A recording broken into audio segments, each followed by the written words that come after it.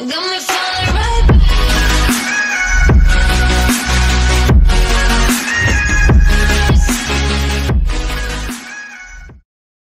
Hello guys and welcome back. Today I have a pretty interesting life gain list. Mono white life gain with this new expansion has gotten extremely powerful, mainly because of the inclusion of one card, and that's Gideon's Company. This card can close out games so fast that it's unbelievable. So without further ado, I'm just going to get into the list and kind of let you know what's going on in the new additions. We run, the normal package: 2 Healer's Hawks, couple Leonin Vanguards, 3 Ajani's Welcomes, 2 Legion's Landings, 4 Ajani's Pridemates, 2 Tithe Takers, Dawn of Hope for draw, 3 Resplendent Angels, 3 Benalish Marshals, and 3 History of Benalias. Okay, so that's the base of the normal life gain deck. Then we move on to the additions, which, wow, are they freaking powerful, guys. So you run 2 Gideon Blackblades. Okay, now Gideon Blackblade, as you'll see in one of these matches that I play, as Gideon's Company gets bigger and bigger and bigger as you're giving it life turn every turn, you end up with like a 20/20 Gideon's Company. Like, it's really insane, right? And then if they have a blocker big enough to block it, you just end up giving it indestructible until end of turn. So on top of that, because he's getting bigger and bigger and you're giving him life gain, Resplendent Angel procs every turn. I mean, it's like you're almost in this deck, if she's on the field, you're probably proccing her. She's probably proccing every turn. So then we run 2 God-Eternal Oketras because it's just gives the deck some lasting power into the late game, which mono white typically didn't have. And that's kind of the difference between the old mono white list and the new mono white list that I'm running. The old mono white list would run out of steam and you kind of couldn't do anything later on in the game. You just kind of conceded if you didn't win by a certain point. This deck doesn't work that way. You get into the later turns and you can keep going. Like, you can just keep going, keep generating angels, keep getting your guys bigger, keep creating tokens with this guy. And then we also run 1 Gideon Oathsworn. Now, Gideon Oathsworn is in here as a buff creature. So kind of like Ajani. The only difference is he procs everything that attacks when you attack with 2 or more, and it's passive. And he also becomes a 5/5 indestructible until end of turn when you need him to be, with the addition of being able to remove some stuff. So overall, he's a better toolbox card, in my opinion, than Ajani is. So that's why he's in here. You can use him for removal when you need to. You can turn him into a creature when you need to, and he boosts your creatures when you need to. So although he doesn't bring a creature back, I feel like he's more beneficial for the deck. So without any more time wasted blabbing my mouth off about it, I'm going to let you see the games for yourself, and you can see how powerful this deck has become. I hope you enjoy. Alright guys, for those of you who are new to this channel, we do our format a little different. I like to put the videos at 2x speed. I do this because I respect your time, and I want to get to the games as quickly as possible and let you see what the decks are capable of without just fishing for, view time from YouTube. I'd rather just respect your time and get the videos over with as quickly as possible so you can move on to playing your games. So we got a really strong start on this game. Our opponent looks to be doing some amass type of deck. I don't think that he's going to be fast enough to keep up with what we've got going on here. You're going to see Gideon's Company and the strength of that. And we draw an immediate concede out of our opponent. So he would have been a 7/7 on board. That just goes to show you how powerful that card is. You're going to see a lot of... Well, you're going to see a few instances of that card being played and how powerful it is on curve. So this hand was a little slow, but we're still going to keep it. We see a land more elves. We know we're probably coming up against some form of token deck. Or, okay, well, we see Ajani's Pridemate then.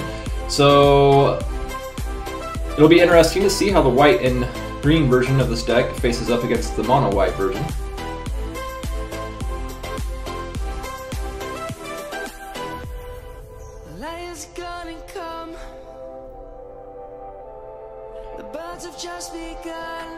So pretty standard curve so far, not really ran into any of the new cards, although we do have one in our hand, waiting to drop down and end the game.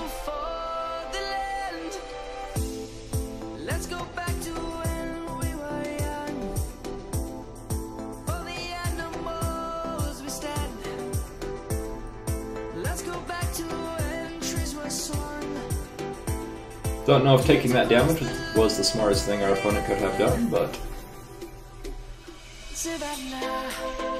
So he's going to start growing his Ajani's. Basically, we need to be able to buff our things now. Luckily, we have a Gideon in hand that will do just that. So now you get to see Gideon and what he does. His passive ability, which allows us to give anything that's attacking +1/+1. +1/+1 counter. So, no reason not to attack with everything. He can't counter-attack our Gideon, because if he does, we will kill him the next turn, so...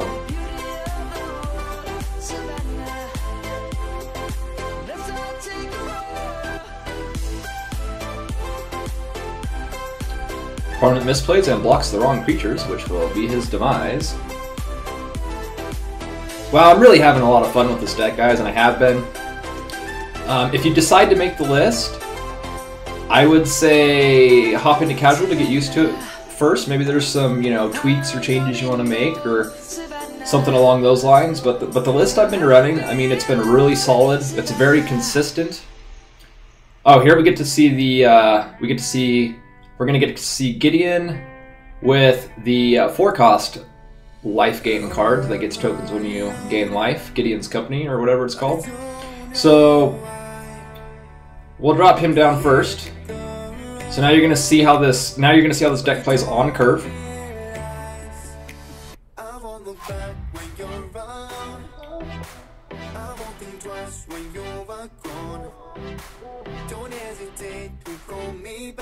So no play from our opponent is very bad for him. So we drop the Gideon's Company.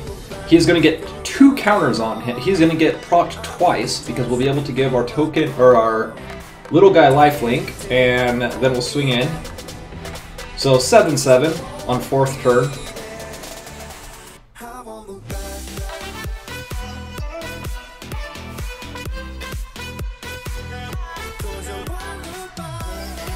It's really cool that Mono White has this now, because before, if you wanted big creatures on, like, you know, 4th turn, you were pretty much relying on green for that. But now that you can run a Mono White list and have the benefit of a huge creature on turn 4, it's just amazing.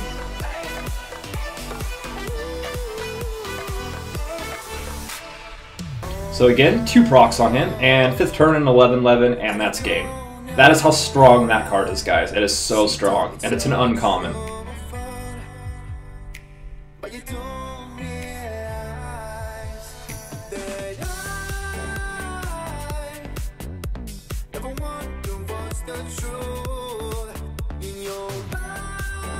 So again, we're on curve.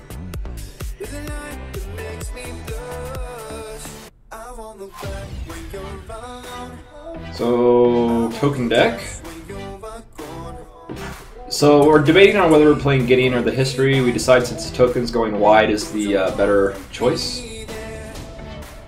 We don't mind attacking because we know that he is not wanting to block, because we know that he is at some point going to try to boost all his tokens.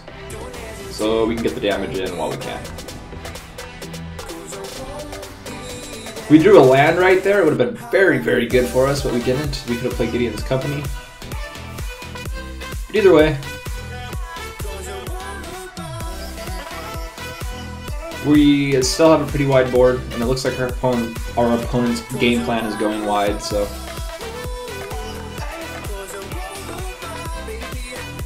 And there's our land. You're going to see Gideon's Company, the strength of it again. He gets a proc from the Ajani's Welcome, he gets a proc from the Leonin Vanguard, 7/7, 7/7, I guess 5th turn because we missed a land drop, but drops as a 7/7. This guy almost always drops as a 7/7. It's so crazy.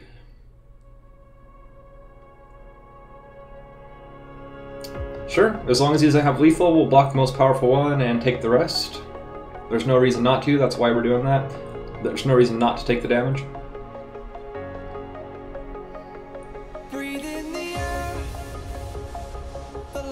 So Gideon would be good, but we need Benalish to kind of, I think, stall one more turn, because we could give lifelink to our Gideon's company. But what we'll do is play the Benalish Marshal, so that way we can generate a bigger board. And now our Gideon's company is a 12-12. So keep in mind, he was played last turn. He was a 7-7. It's now the following turn, and he is a 12-12.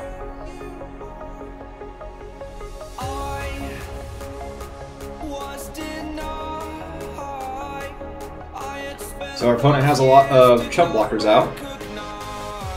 But Gideon Blackblade, look at this combo.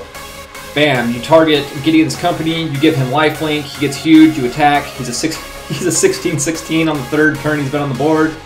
You gain 16 life, he gets 2 more counters, rinse and repeat, my friends, and then wait till you see what happens when you get a Resplendent Angel out with him.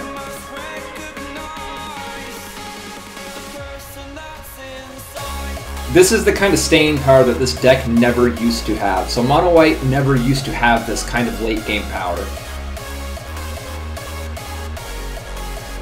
So we give him lifelink, we attack.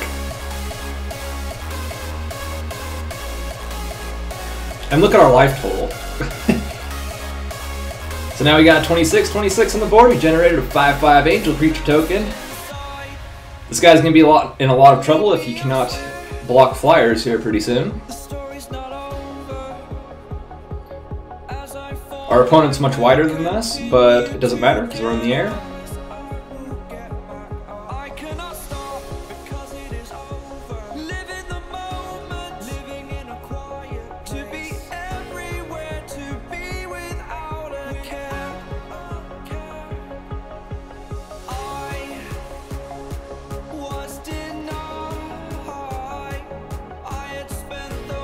Rock another token.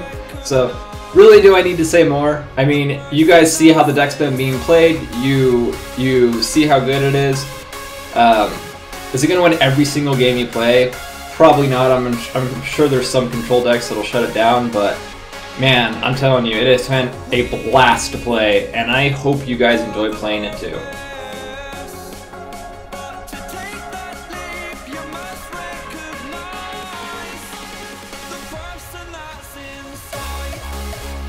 I'm actually kind of amazed that we have not gotten the conceit out of our opponent at this point. What is our Gideon's company up to?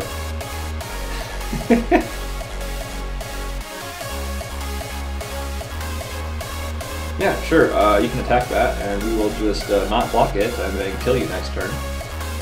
Yeah, I think he realized he oopsied. Thanks for watching, guys. I hope you enjoyed some of the new mechanics that I was able to show off today. Hope you're having fun with the War of the Spark expansion. Good luck in your matches. Until next time, enjoy life. I'll see you later.